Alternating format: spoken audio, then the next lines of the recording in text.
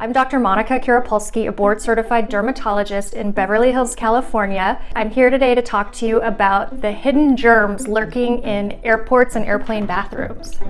I love to travel. There's not much I like more than traveling, but every time I go through airport security and I'm on an airplane, I get freaked out because of all the germs that are spreading. Things called fomites or dead skin cells are everywhere in airports. They carry bacteria, virus, fungi, and you can transmit them from person to person. There have been numerous studies done around the world where researchers go and swab different surfaces within the airport and the airplanes. They look for something called CFUs, colony forming units, and that's basically how many bacteria, fungi, and viruses are on different surfaces.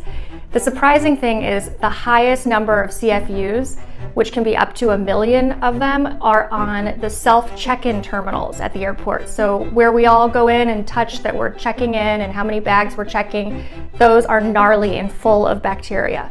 Another area to be cautious of, and this grosses me out every time, are those little containers that we put our belongings in to go through security. They swab those and they are full of bacteria, full of viruses, and they found a lot of E. coli in those. E. coli is basically spread through fecal matter. So essentially you have other people's poop going through those things and you're touching it and touching your clothes and putting them on. The air dryers in bathrooms where we wash our hands and we dry them are also teeming with bacteria, viruses, fungi, and you can transfer them from one person to another. So try to use the paper towels, use your shirt. I avoid those air dryers at all costs whenever I'm in public.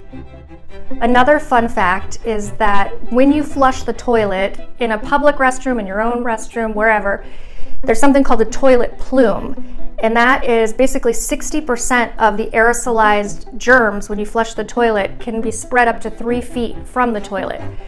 So be cautious, turn away from the toilet before you flush it, and make sure your pants are back on so that you don't get re-exposed to a bunch of viruses and fungi that have shot up through the toilet. Also, being a dermatologist, I treat a lot of foot fungus and foot warts, athlete's foot. Those are transmitted when we walk through airport security without our shoes on. So one tip I do, since I travel a lot, is I wear 2 pairs of socks. And after I go through airport security without my shoes on, I take that 1 pair of socks off, put them inside themselves, and keep my first set on so that I'm not transmitting the virus and the fungus from the floor into my shoes. Some other places to be aware of dirty surfaces are your seatbelt buckles, the handrails or handrests of your airplane seats, and the air vents above you. I recommend you bring wipes, like Clorox wipes or something that will kill germs, and they sell them everywhere, and just wipe down all of those surfaces, including your tray table, before you get comfortable on your seat. The upside is that knowledge is power, and now that you have the knowledge of the places to be careful about, you can go in armed with Clorox wipes, hand sanitizer, all that good stuff, so that you could travel from one place to another and not get sick, not get warts, not get foot fungus, and have a good trip. I'm Dr. Monica Kurapulski. Thanks for listening, and I hope to see you in my office at some time in the future.